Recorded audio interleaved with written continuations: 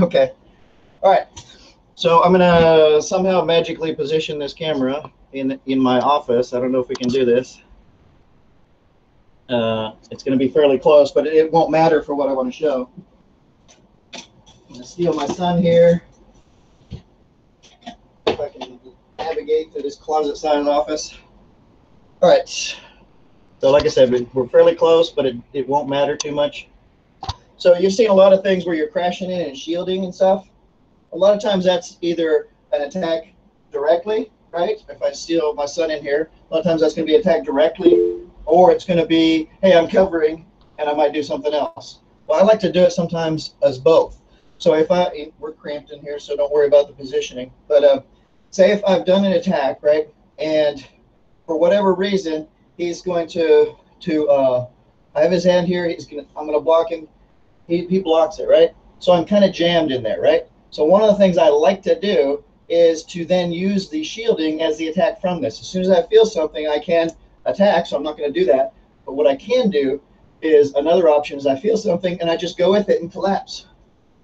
So immediately, as soon as that gets here and he gives me some resistance, I let him commit to that and I go through and around it and attack. And as soon as I do that, he collapses a little bit and I just hook and strike or whatever I'm going to do. So your block becomes your catch, if you will. As soon as he's blocked you, you go, okay, he's committed to that, but I don't need to be beholden to that. I can even collapse low, so I can come in here and collapse low, if you can see that elbow strike, and then do whatever I'm going to do. The point is, sometimes you want to think outside the box. I like to give people an opportunity that they think they have, because they think they've saved themselves. And it's a great kind of a fake out. As soon as they've committed to do something, as long as you don't change on them in a way they can feel easily, you've got some time. It's the same thing as stunning them. Okay, same thing. For example, it can also be the case where you're blocking something, right? But maybe they're putting some resistance. So if he does a strike or some sort, and pardon, he doesn't know exactly what we're doing, so that's fine. So say he's got a high strike here, whether it's just a hand, a knife, stick, whatever, and I ended up blocking it, I can put the pressure on that and then lean into it and attack even while it's in contact. The point is, I'm just trying to get you to think outside the box as far as what your elbows are doing and kind of get some simultaneous actions going. So like somebody else said, hey, I've got strikes that happen to be striking the arm and the hand at the same time. Great idea. Or again, you're blocked. Okay, let them feel like you're blocked and collapse right in. Okay, so you're going to move your body, even though they're blocking you at your forearm. Boom, and you just collapse. There's a lot of options for that too. Is once this is here, there's a lot of stored energy there. So there's some neat things to play with that. Along those same lines, I'm going to actually bring in something from more arts that have, say, a forearm block. I don't like it considered as a forearm block, but again, it's using the elbow in an odd way. So if I do a forearm block, I'm leading with that elbow and expanding with that forearm. So if I'm doing it to him, I'm going to be going pop, strike there at the same time as I strike across the collarbone and to the side of his neck. So I'm actually hitting three things all at once. So it's here, bam, boom, okay? So I've got the solar plexus, I got the collarbone, and I got the side of the head. And once again, if he blocks any of that, boom, I still can collapse. Or if he's really going to block it, I can come up the middle with the other arm. It doesn't really matter. Point is I want you to think about, using your body and then adapting to whatever somebody gives you. Just like a lot of times we say in some of the grappling arts or in the Dumog, as soon as they grabbed you, you got them, because you know exactly where they are. Once they've grabbed you, they've told you exactly how they're moving because you can feel them. And then you just go from there and have fun with it. So just wanted to keep the ball rolling.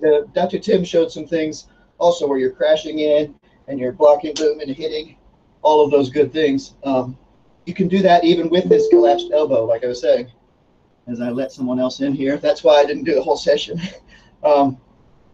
Anyway, just some ideas there. And to me, that's in connection for Mantis as well, because I like to use my elbows a lot and I like to stick. Even if I do collapse in, I like to, once they recoil, whatever, I like to then hit and then wrap around the head, and then I can strike with the shoulder, with the elbow again. fun stuff. So anyway, if that resonated with you, cool. If it doesn't, that's okay too. I didn't waste a lot of your time, but happy to discuss or answer any questions or show something else in the limited space that I have. Yes, everyone giggles when I hit them like that. I don't know why. Ooh, I have to, well, not that you care to see me, but I could adjust my camera. I miss being out there and sharing. It's just running this thing is actually took a lot more effort than I thought, but I think it's done really good. We got a lot of the word out there.